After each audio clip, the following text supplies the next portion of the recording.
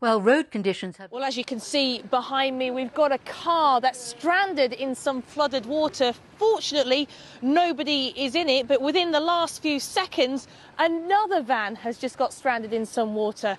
Now, this is the scene right across Essex. There's so many roads like this across the county. Yesterday, we saw 2 taxis stranded at Butsbury Wash. Emergency services had to come and rescue the drivers and the passengers. Everybody got out safe, but it's something which happens time and time again. Now, with me now is a YouTuber and somebody who's often out and about rescuing people, Danielle.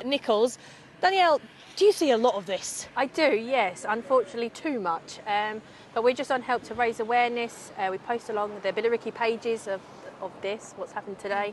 And yet we're here to help and pull people out and give them reassurance. Why do you do it?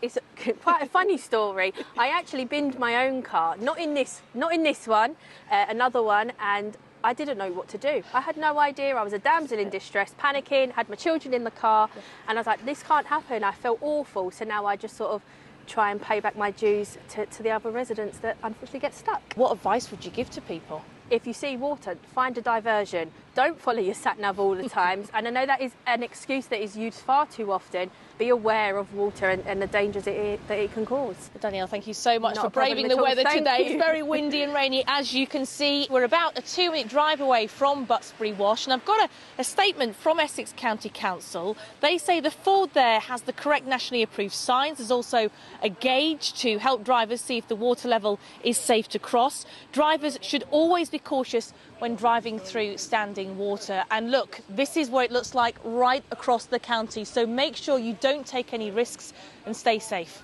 Lee Milner, BBC Look East in Ingatestone. In the last hour